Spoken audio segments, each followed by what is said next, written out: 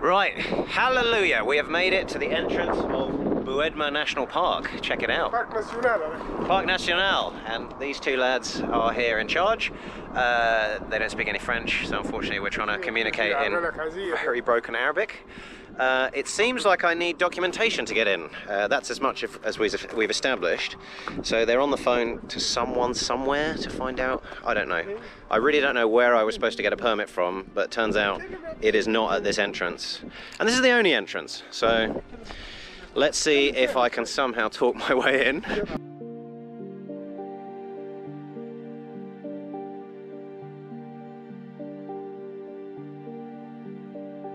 Good morning, everybody. We have left Gafsa. We are just outside El Guettar, so we're heading east, and we are going to Bou Hedma National Park and check out the views that we have on our drive.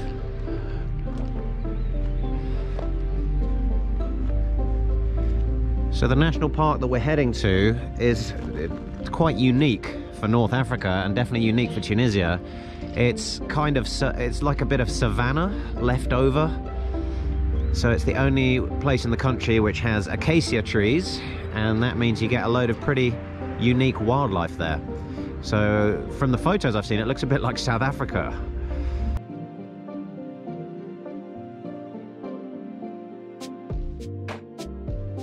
We have found a decent road that heads into Bou Hedma westwards. So have a look. Landscape's already changed quite a lot. So we're now going to be traveling with the mountains to our right hand side. So we are driving west, so they're just to our north.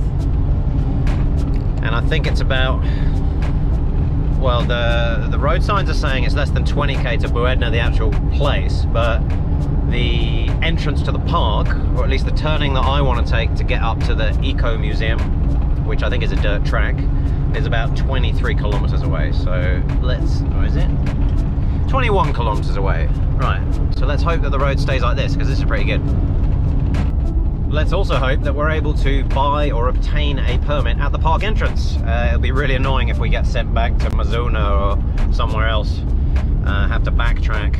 I did actually go into Mazuna and find the Direction des Forêts, which is part of the Ministry of Agriculture, I think. So I read in the rough guide that apparently they have something to do with the park, so perhaps they're in charge of permits. But my general experience is the act of asking if a permit is required tends to generate the need for a permit in these kind of circumstances. So I think I'd rather just head down there and see what people say actually at the park. So better to ask for forgiveness than permission in this particular instance. So fingers crossed they'll let us in. Right, hallelujah, we have made it to the entrance of Bou Hedma National Park. Check it out.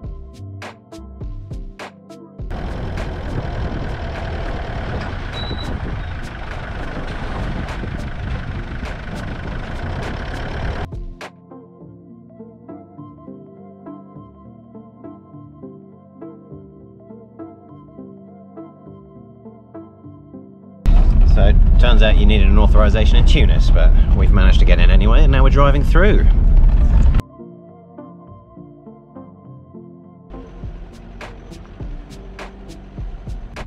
Welcome to Bou Hedma National Park. Look at this.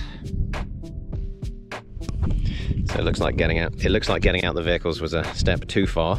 They seem to be about to run off now.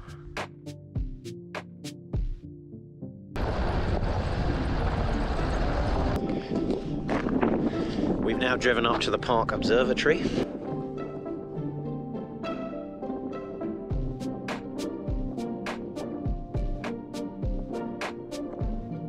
It's going to be quite windy up there, so I'll try and do the speaking now.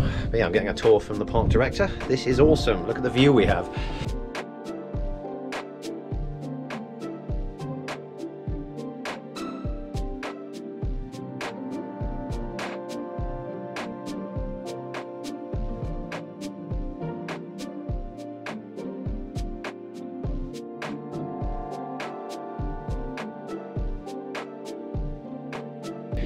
So they don't have the keys, so they can't show me, but there's room for 5 people to sleep in here, which again can be organised free of charge via the Ministry of Agriculture in Tunis. They've got toilets, they've got electricity running off the photovoltaic cells. I mean, and the views. What a great place to sleep. Or if you don't fancy that, you can always just camp. You can camp anywhere, basically. So I think this is a popular spot for scientists to base themselves at. There's our first ostrich. So ostriches did actually live here right up until the 20th century, I'm assuming.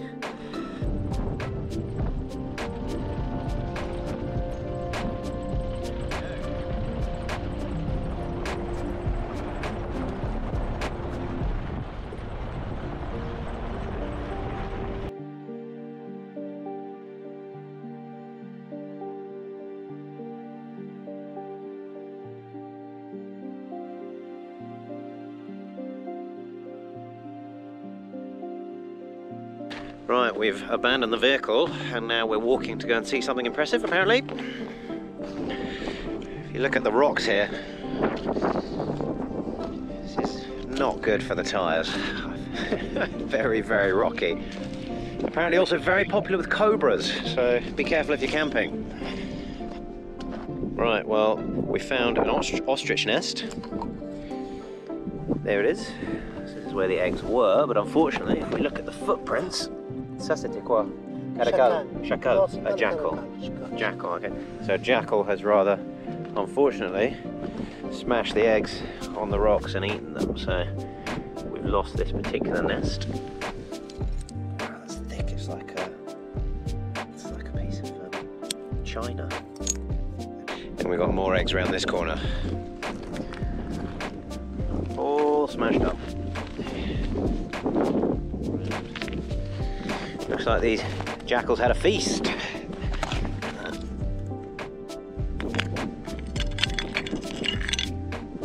S'éloigne plus que 15-16 km. Ouais. Si elle veut faire son toilette, elle reviendra ici.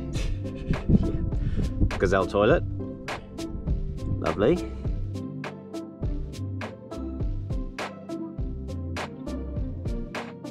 Right, we've driven along another terrible road and we're at a viewing point for a river. See the car down there. We've actually come up a set of stairs that they've created out of this kind of rocky stuff, so it's pretty obvious where you're supposed to go. And I'm guessing the view is somewhere over there. You can see the water flowing through and then it's all green in this valley, which stands out quite a lot as you're driving. And here is the view that you are rewarded with. You can actually hear the electricity pylons buzzing. There's the water.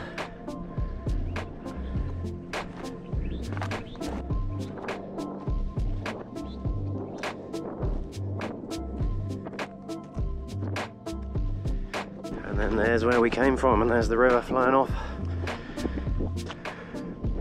That's the best camping spot down there. You have to walk across the river. And if you follow those pylons along, again you have to walk, there's a waterfall down there. So this is an excellent habitat for eagles.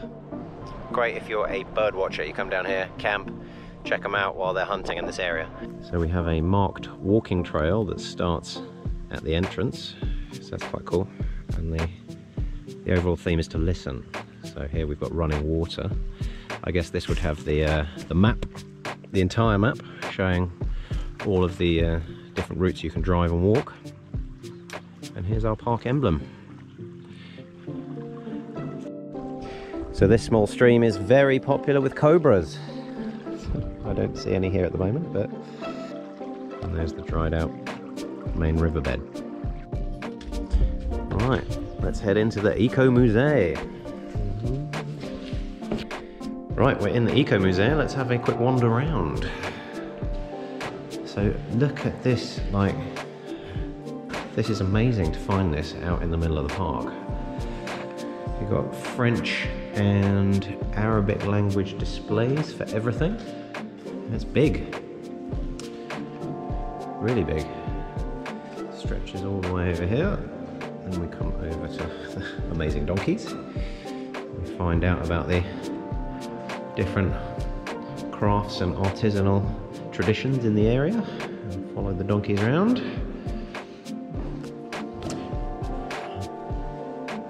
And then we have a timeline of the area to finish, starting a good 200,000 years ago.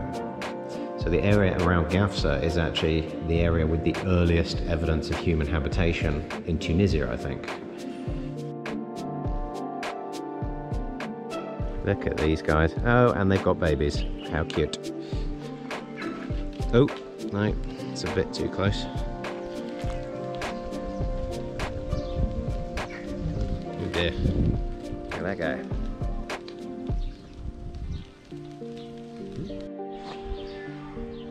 Look at how old this building is. 1892.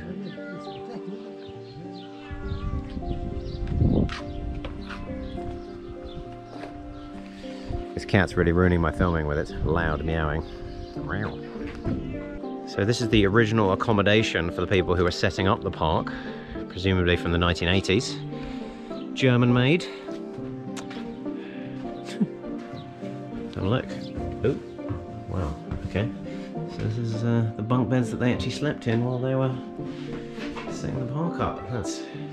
That is dedication. So presumably that was driven here. And the cat is still following us. We're now going to open up the bungalows and have a look inside. So these are at the main centre next to the Eco Museum. Thus far these have only ever been used by researchers who come to the park, but if you get the authorisation from the Ministry of Agriculture, then you are also allowed to sleep here if you don't fancy camping. So let's wander in and have a look at what they're like.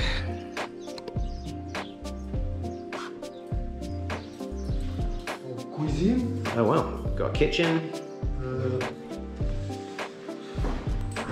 We got bedrooms, toilet and shower, another room. Where does this lead? Oh, this leads through into the ensuite. Lovely. So yeah, you could comfortably sleep. Oh, and some more people in here. So you could sleep 6 people in here, and you've got a kitchen set up with gas. Yeah. Presumably this runs off the solar panels outside. So I've just finished my full park tour with the park director, Monsieur Ben Ali Abdulatif, and as a parting gift, he's given me an ostrich egg. So I'm going to have to drive quite carefully on this road on the way back to make sure that we don't break it. Yeah, what an amazing park. People, you have to come and visit this park when it reopens after coronavirus.